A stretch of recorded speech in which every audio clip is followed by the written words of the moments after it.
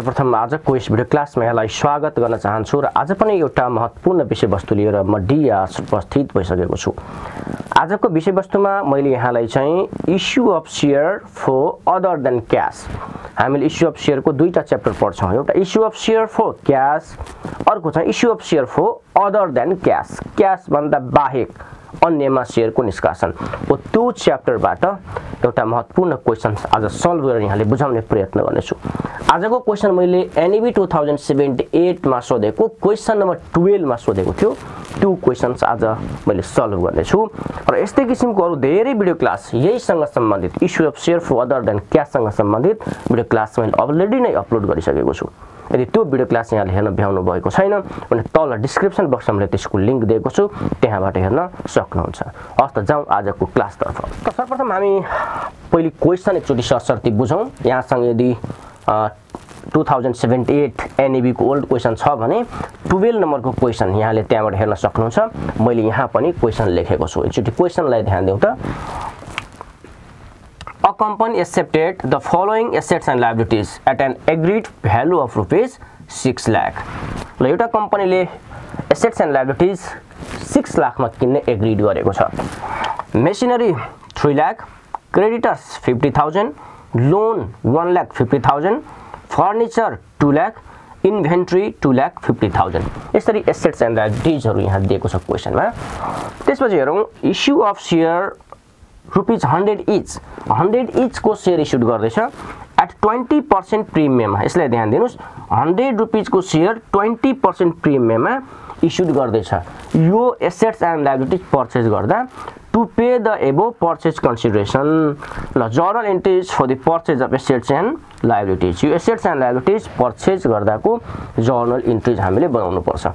ल अब issue of share further than क्याशमा दुईटा कन्डिसन हामीले बुझ्नुपर्छ, दुईटा एन्ट्रीज हामीले बनाउनु पर्छ। एउटा त assets and liabilities taken over गर्दा अनि त्यो बराबरको एसेट लायबिलिटीज लिँदा जुन हामीले जति प्राइसमा लिने कन्सिडरेसन गरेका थियौं त्यतिको शेयर दिँदा, त्यसैले दुईटा एन्ट्री हामीले एउटा assets and liabilities taken over, अर्को चाहिँ इस्यु अफ शेयरको एन्ट्रीजमा बनाउँछौँ।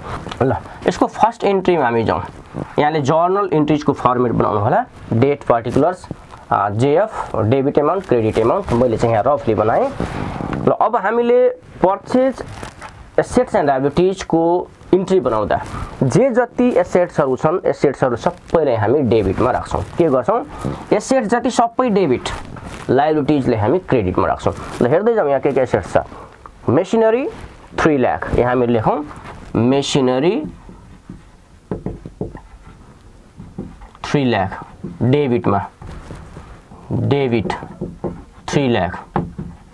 ल त्यसपछि जाउँ क्रेडिटर्स त क्रेडिटमा लेख्छौं, लोन क्रेडिटमा लेख्छौं, फर्निचर पनि एसेट्स हो डेबिटमा लेखौं, फर्निचर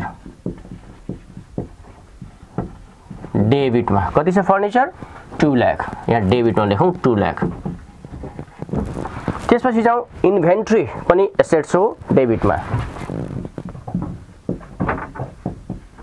इन्भेन्ट्री अकाउन्ट पनि डेबिट। कति? 2,50,000, 2,50,000 हामी यहाँ लेखौं। ल एसेट्सहरु पहिले हामी यहाँ लेख्यौं इन्डिभिजुअली।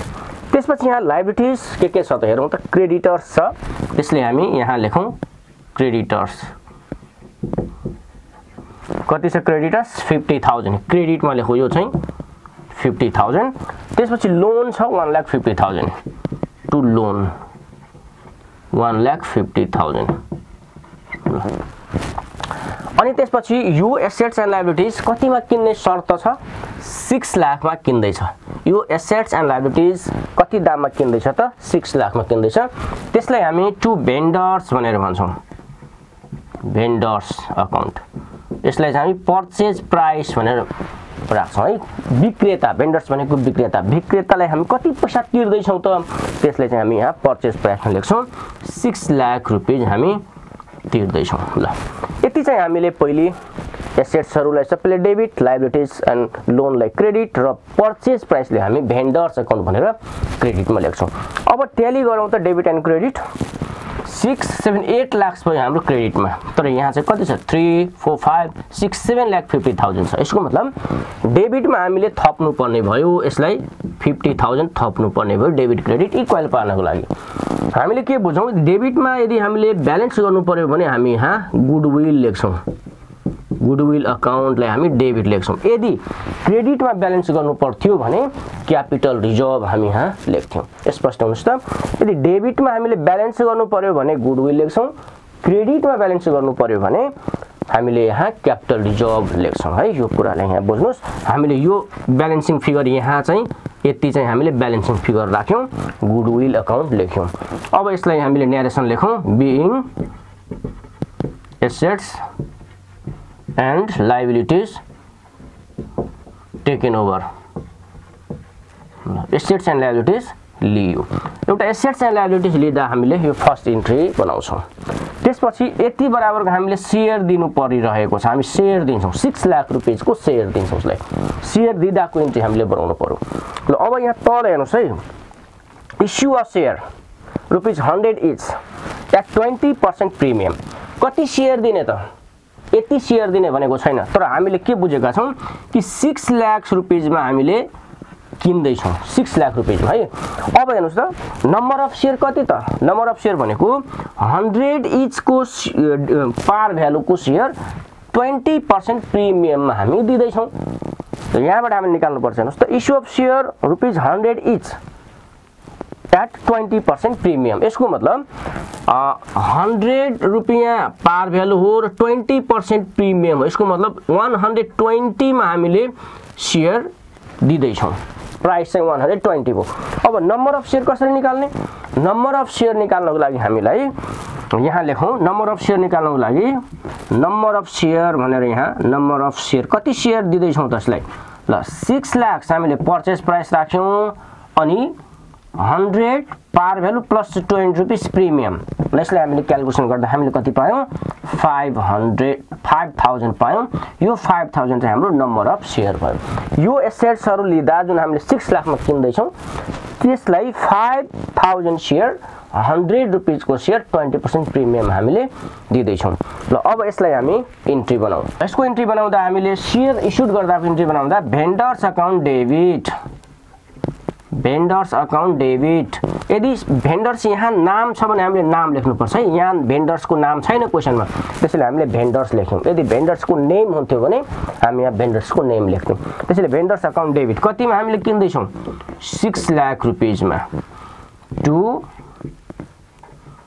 शेयर क्यापिटल कति शेयर हामीले दिदै छौं त अब यसलाई 5000 शेयर @ 100 को दिदै छौं 5 लाख अनि प्रिमियम दिदै छौं 20% to share premium 5 lakh into 20 1 lakh यसरी हामीले शेयर इश्युड गर्छौं है अब narration लेखौं being issue of share in favour of vendor